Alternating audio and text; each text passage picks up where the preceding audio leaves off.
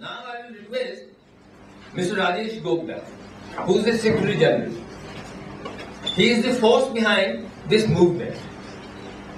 And in the sense that the planning is done by him, execution, etc. And he has the willing support of many people, intellectuals, academic, authors, writers, journalists, and also many people who are working in this field. So I request Mr. Rajesh Gogna, the Secretary General, to introduce the subject.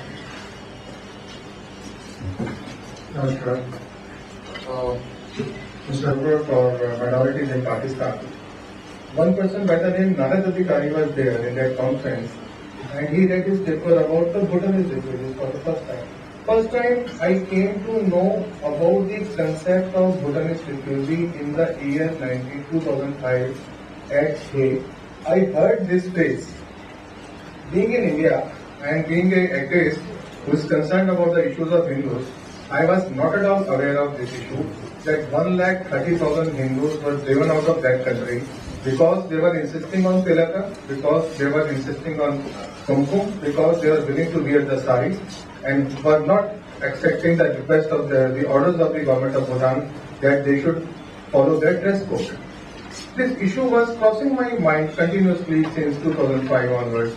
In 2007, when UN couldn't provide financial help, then the refugees were cooking their food on kerosene, on diesel, as the kerosene was not available.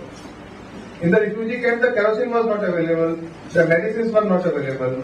We came across Swamiji, Swami Chaturvedi, who would be joining us after a while. Then Swamiji went to the camp, brought 40 children from the camp, got them educated in Andhra Pradesh. And this way we were trying to do some kind of a help to the Bhutanese refugees. But it was crossing our mind that one day we will address this issue, and when we decided to hold this conference, I was speaking to all the persons who are concerned about these kind of issues. I was so surprised that most of them asked me, is Bhutan a different country? Hindus have been driven out of Bhutan, they have been driven in the month of July, this month only. Where are they living? In India? When Bangladesh is being observed, why Bhutanese are not being observed? So absolutely no clue about this issue was there in the mind of any Indian who is concerned about the issues of human rights around the world. Because if there is a violation of human rights in Philippines, in Burma, or any other country of the world, all human rights organizations, they start trying. But this particular issue, it was altogether forgotten. 1,30,000 persons, which formed 1/6 of the population of Bhutan. 1/6 of the population of Bhutan was driven out. There was a complete change of religious demography. And it was done by the king of Bhutan, and it was being tolerated by the government of India, it was being tolerated by the people of India, and it was being tolerated by the Hindus around the world. I think that it is not the way how should we address these kind of issues. And there should be some kind of a resistance, there should be some kind of an objection, there should be some kind of protest, which should at least be registered. It cannot be there with any other community in the world that those people would be driven out of the country because they were following a particular kind of faith, and no one would protest, but it has happened.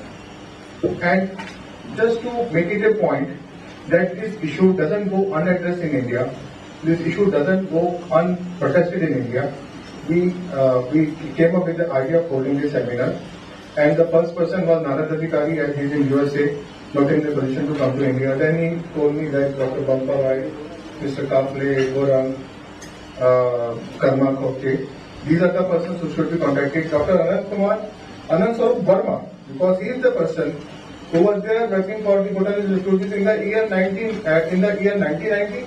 In the year 1990, 2, 3, 5, 6, 7, 8, 9, 10, 11, 12, 13, 14, and till date.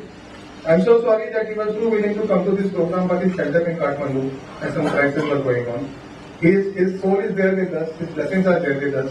I thank him for all the guidance he has given to me.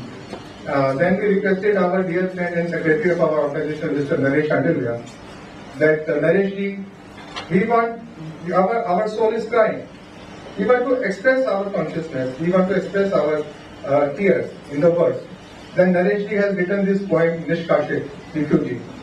This poem will be read by Sanjana, I'm so glad that such a sensitive person is there to give the intellectual and veterinary support to our organization. Mr. Naresh, please stand up for a moment. Please, sir. I'm sorry, sir. Please, let us continue. Don't disturb. नहीं देखिए अगर हम जो ग्रामीण भाषा का प्रचार करने के लिए अगर इसको हमने ऑर्गेनाइज किया है Fine, Mr. Tiwari. Mr. Tiwari, if you have any objection, kindly be here. If you don't want to continue, you are welcome to go. There is no problem. Please don't disturb our room. So that this poem is there. This poem is there. I will request Sanjana and without thanks to Mr. Naresh Sharma for writing this great poem. Thank you.